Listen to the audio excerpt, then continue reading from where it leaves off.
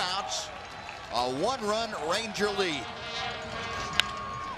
Ground ball. Kinsler has it on to first. The Rangers win it.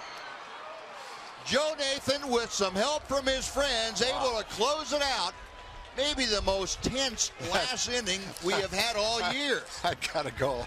The last 5 years. Holy cow! That was an unbelievable inning. You know, he made a lot of close pitches. He didn't get a close call. Had a chance to strike out Jaso. It didn't go his way, but he kept battling. He kind of lost it there for the two hitters, Norris and Jaso. Walked them both, but then came back, made a great pitch to Barton to strike him out. 1 out, and the bases.